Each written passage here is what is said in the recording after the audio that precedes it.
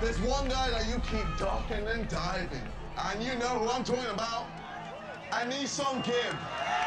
It started when KSI was riding Gibb's dick. You afraid of Big Gibber, though? Let's be honest. Who the fuck is Gib? I feel like Gib is the A side. Jake is washed up. Everything to do with this fight, I'm #1. Twitter, Instagram, YouTube, I'm at the top. You bloody fuck me! I'm gonna have a nice cup of tea for you after I give you that big old right hand. Jake took the fight in hopes that if/when he beats Gib, he can fight KSI. He's dismissing Gib. He's already focusing on me, and that's a bad, bad thing. That's it. I fucking know I'm gonna win. I can't say it with any more confidence. I don't get why KSI believes in him so much. But maybe we're missing something. Maybe we're the idiots, right?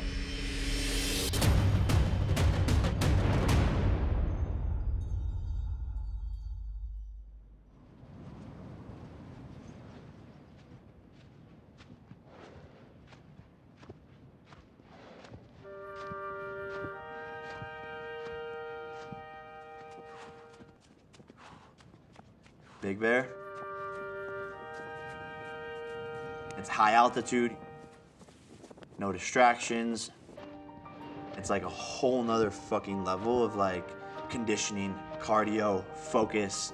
You can't escape thinking about boxing here. Training with Shane. Oh, boy. Just everything clicked. Everything just felt right. There you go. There you go. Gib is definitely a stepping stone. Now go right now. Keep working. Bam. But you have to step on that stone to get to the next one. There you go. I just don't think Gib has ever been punched in the face fucking hard by someone who's pissed off. By someone who's been in the fucking mountains, just locked away, when I could be in LA doing fun shit. Yeah, time. This kid is fucked.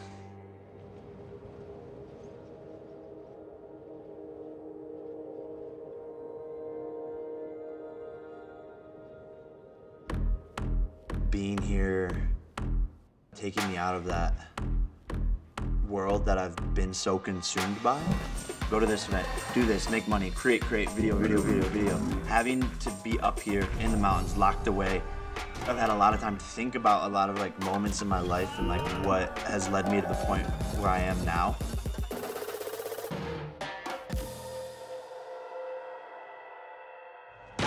I was one of the very first people on Vine. Like I was probably one of the first 1,000 people on the app. Just kept on making videos, told my brother about it. Next thing you know, we're getting thousands of views and making viral videos. People are calling like, yo, let me pay you to do this video. Let me fly you to Texas to do a tour. So I moved to Los Angeles. The goal was to become a star. LA is definitely like a crazy place to get sucked into. It's extremely difficult to navigate at such a young age. Show me another kid that's not gonna act wild, 19 years old with 10 million in the bank. Yeah, he's gonna get a flooded out Patek and a Rollie and a couple Lambos. What are you gonna do, persecute the kid? No, he's a kid. Of course things are gonna pop up. Oh, wow. Oh, God, it's already in flames. Residents in a West Hollywood neighborhood are angry. They've had enough of the chaos created by a social media star. It used to be a really nice, quiet street, and now we're just this, like, war zone. They say that it's like a circus. Fans. I mean, but people like going to circuses, right? The views, the money, it's an addiction that I had to overcome as a hurdle.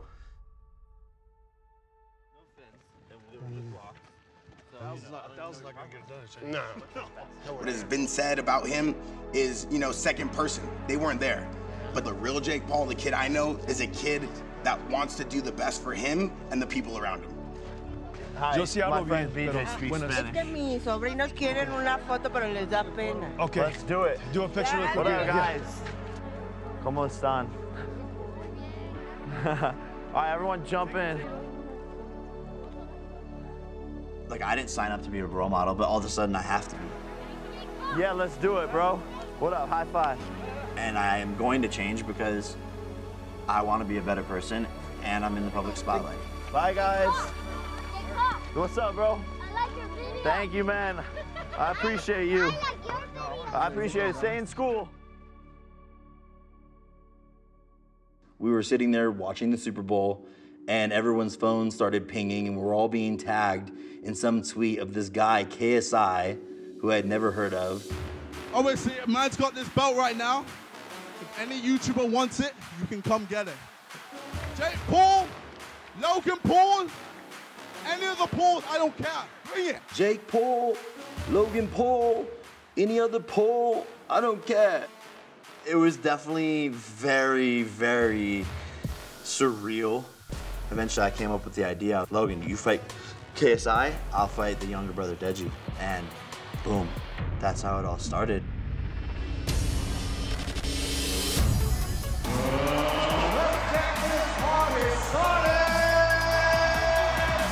No one for a second thought that Deji would beat Jake, but me being from Vegas, I'm a super fight fan, so I understand that anything can happen in boxing. The towel has been thrown in by Deji's corner, and Jake Paul is your winner. You just never know. So, you know, it was just good to see him get the stoppage. The winner by TKO victory, Jake Paul. I just remember that being one of the best moments of my life. All that hard work, all that shit talk, and I was just like, fuck you. Tell me when you first became aware of Gib. Who's Gib?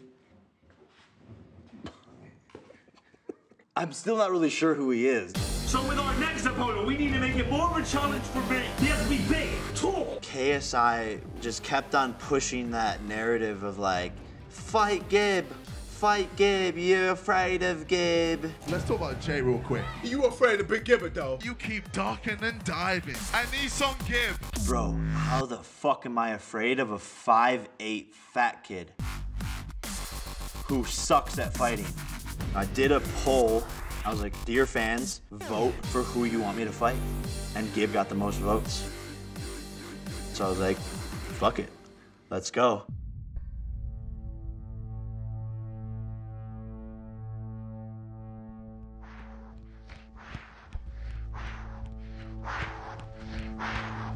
You don't know.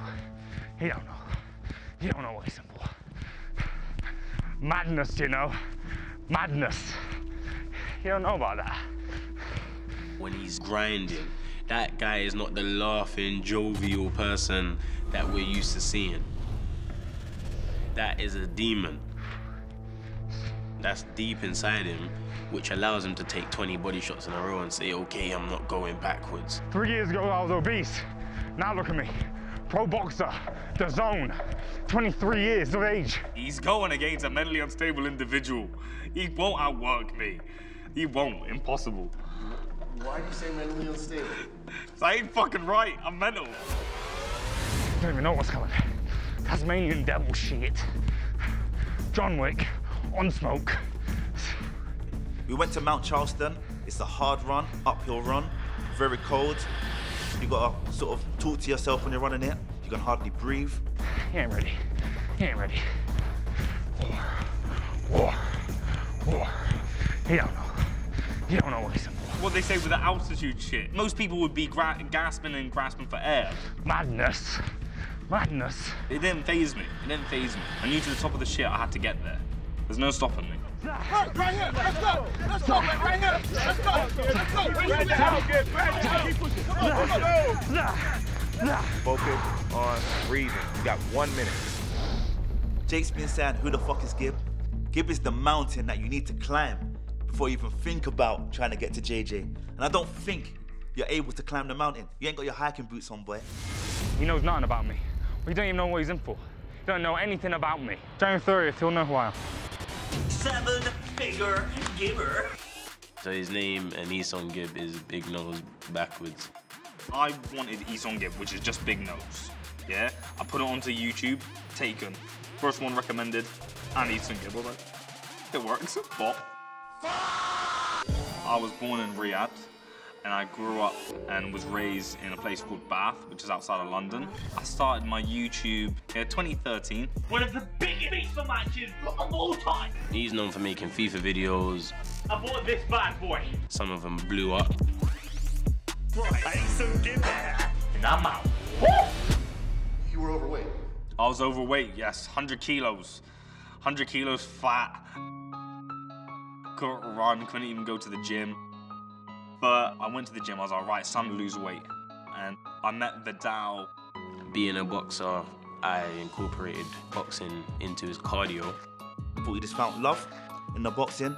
That's what made him sort of put his name forward to be on this new event that JJ and Weller was starting. KSI and Gib, they're friends.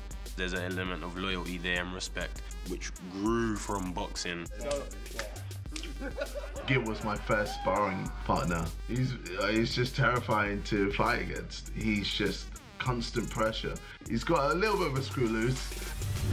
He's from Saudi Arabia, please welcome Anison Gib! When I first walked out, you see, I was a bit nervous.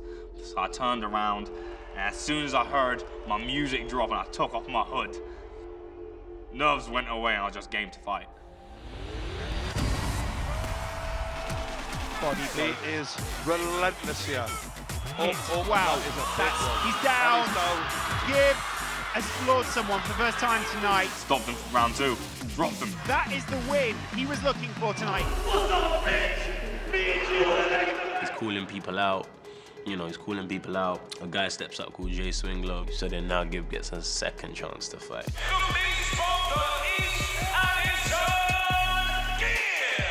It's just non-stop pressure from Gibble. Unstoppable, it seems. Full out steam, crash bang wallet. Oh! Gibble piles the pressure on again, and it's all over. Tell me you're not getting your money's worth at home for that. You can't run from Big Giver no more. I'm everywhere, baby. Gib has worked hard throughout the years. You know, he's 2-0, he's undefeated. And Jake, it's a perfect matchup. Hey, you want Gib? I was in the crowd and you could hear the crowd chanting, "We want Gib, we want Gib." Oh, you want Gib? Hey, yo, where's Big Gibber? Big Gib! Hey, where's Big Gibber? Coming to the stage. Bring him up! Bring him up! Whoa. I went in there and started pointing at it and saying, "I'm coming for you." He's got a big ass nose. Can't see him. Dead! Got your nose. Got your nose. Fucking dead! It was talks from November, and then I got a message saying that it's off, then it went back on, then it went back off again, and now I'm in Vegas and it's on.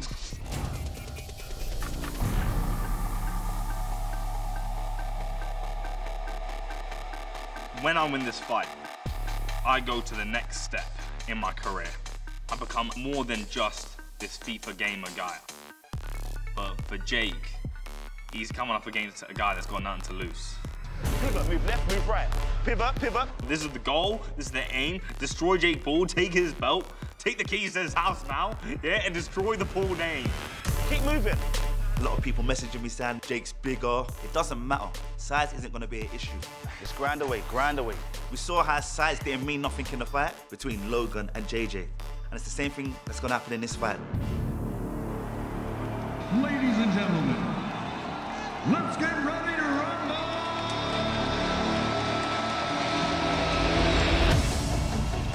Watching the fight was painful.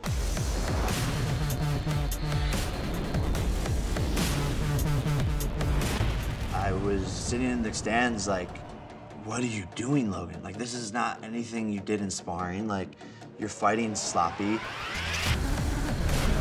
And if I was in that ring right now, I would be beating his ass.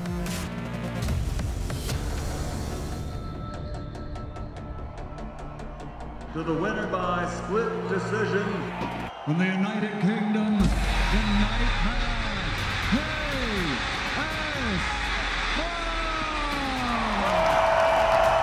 Logan and I are connected in so many ways, and that's why when he lost, I was like, this is, like, I felt like I lost. And that's why I got so emotional. Bro, I said it last year and I'll say it again. If I was in that ring this year, I would have won the fight. Why are you like upset? When I go into the fucking corner for the first time in the fight, I hear, "This is your pro debut. It doesn't matter if you lose."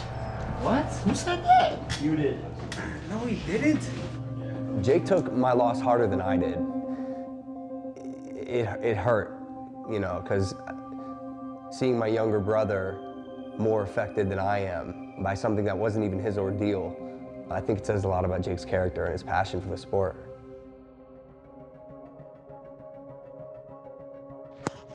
There you go, get. There you go, get fast. Take off. I'm Sugar Shane Mosley. I'm a 7-time world champion, 3 weight divisions. I've been inducted into the 2020 International Boxing Hall of Fame. I met Jake actually with my kids. I didn't know who Jake Paul was. I didn't know who Logan Paul was. I remember getting a text from someone like, "Hey, Sugar Shane Mosley wants to bring his kids by. 1-2 duck. Do you mind?" And I was just like, no, like, cool. Like, he's one of the legends, one of the greats. You know, we became friends, and then after Logan's fight, I wanted to find a new coach. I texted Shane right away, and Shane was like, yeah, come on up, stay at my house. Good. Just like, yo, will you train me? Like, good. You want to do this? And he's like, yeah, let's do this. We on FaceTime, I'm cruising, car full, babe. Said, what's up, what you about? He said, I got a new training coach, I'm ready, I'm going to Big Bear. I said, with who? He said, Sugar Shane. I said, Sugar Shane, the boxer? Like, he said, yeah, that's him. I said, oh, we got a problem. I said, because you were already a missile, but now you a scud missile. You got to go. Sugar Shane Mosley with the quick little feet, now training Jake Paul. What you think Jake gonna do? You think he gonna get worse? Absolutely not. Rhetorical question, you gotta answer that.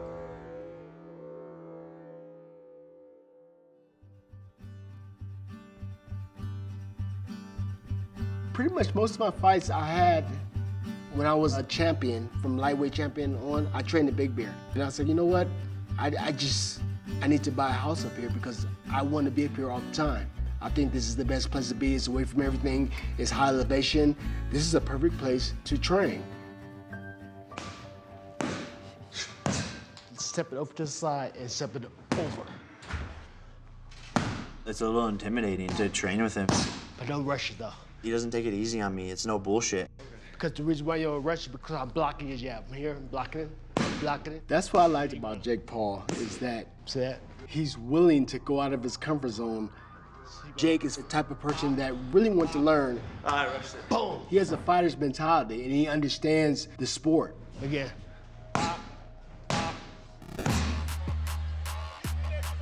When I see the Gibbs fight, he's very energetic, he's very confident, and he takes a pretty good punch. Yeah. The challenge is facing somebody that has that type of unorthodox style. He's not following the blueprint. He's not doing what he's supposed to do. Like, they don't even know if they're gonna throw the left hand or the right hand. So how would you know? So when I get in the ring with Jake, I'm trying to get him ready for what he's gonna be in the ring with, what he's gonna see. You know, I've been known to be a pretty good imitator. The only thing Gib has is like his energy and like coming forward. And he's gonna realize that coming forward is getting him fucking clocked. At that point, he is fucked, because then it turns into my fight. Good evening, ladies and gentlemen. We are live in Hollywood, California, getting set for the big showdown, Jake Paul and Edson Gibb. You believe you're the A side of this fight. Why do you think you're the A side? The man's channel has fallen. And all his social media platforms, he's fallen. Instagram, YouTube, Twitter. My mom has more followers on Instagram than you. Did you know that? First time I've ever done something like that. I got a little bit fucking nervous at the beginning, eased my way into it, then lost my composure towards the end. Gentlemen, we'd love to have you guys do a stare down. Oh, got your nose. Got your nose. Look at that. Come on, guys, man. This is why people are taking you guys serious. But yeah, it's funny. It's funny. sorry. Was probably the worst push in boxing history. But you move on. You move on. The risk to reward for me, my reward is so high. Yeah, I am getting the rewards by the day. Jake's risk factor is so high. If he doesn't win this fight, career done. I'm just working as hard as I can. He could be doing backflips and push-ups and training with all the greats, but it doesn't faze me. I just gotta train. I'm thinking about what I have to do right now.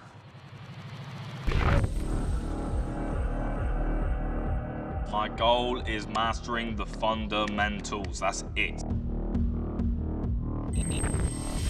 Wow. Hey. Good, Gib. Twist that back foot more. Good. Learning the basics. That's what we gotta do. Footwork, jab, keep my shit tight. You either step back and throw or step back and get out the way. Gib is strong. Gib can box. Gib has heart. There you go. That's how you're gonna walk Jake down. That's better. Every time you punch, it needs to be out and in straight away. Gib's style is bad for people because you need a certain level of experience and composure in order to overcome it. If you don't have that, then it's a very long, sad night for you. Yeah, that's better, that's better. It's a chess game. You gotta get him to sacrifice his queen. His queen is his face, that's it. Don't square up, just let your front foot do the work. Take away his pawn, take away his jab. There you go. This is your house. It's just the pressure, the constant pressure. I don't know how Jake will deal with the constant pressure, which is gonna happen. But he better improve. That's why he's at Big Beg. He's got to be going locked away somewhere to match my cardio, match my conditioning. He knows that I'm bringing heat.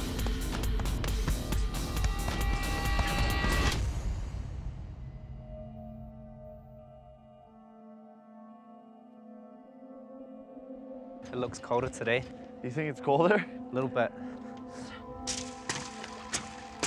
Jumping in the lake is anti-inflammation, just another recovery tool. Alrighty. All right. You strip down and then we'll start breathing. Woo! Mentally, it's putting yourself in an uncomfortable position and getting used to being in uncomfortable positions and thriving in them.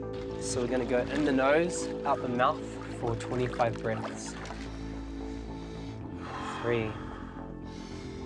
And the breath work helps me do exactly that. Speeding up even more. Gonna start lifting your hands up.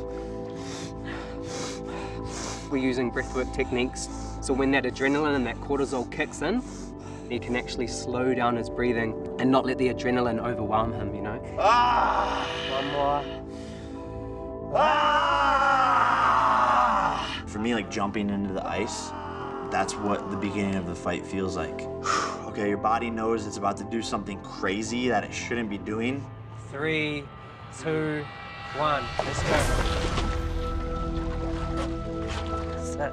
I want you to relax your body. That's it. That's it. Relaxing all your muscles. Jake is so dedicated, the most dedicated I've ever seen him to anything. There are no distractions. It's terrifying. I don't even know if it's healthy. Just like tunnel vision with one goal in mind.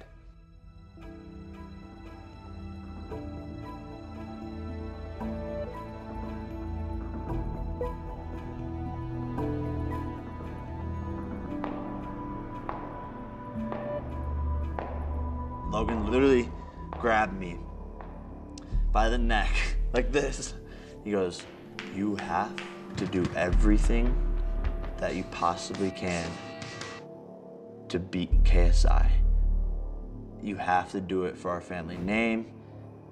I need you to understand how important that is that you do that." Losing to KSI obviously wasn't easy, but in many ways, it's giving Jake an opportunity to no longer be the little brother. Here's the thing about this guy, Pinocchio, right? A guy that has nothing to lose, like, you have to watch out for that because you don't know how bad they want it. I told Jake to not underestimate his opponent. As long as Jake doesn't develop that overconfident mindset, which I did with KSI, I think it's gonna be all right. I don't look past anybody. Everyone's a worthy opponent. It's boxing. But I fucking know I'm gonna win. I can't say it with any more confidence. I don't know where Gibbs' level is at, but he's gonna get walked through. Then it's on to KSI. I don't like Jake, and I think the whole world doesn't like Jake. If he does manage to get past the big Gibber, then yes, I will fight Jake, 100%. But, I mean, that's not gonna happen. I don't think he's ready for Gib at all. And it's gonna show January the 30th. I see Gib winning this hands down, and that will be the end of the pools.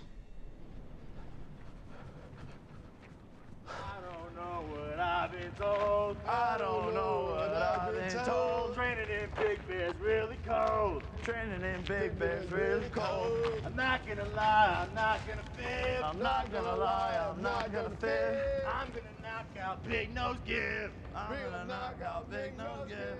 Sound off.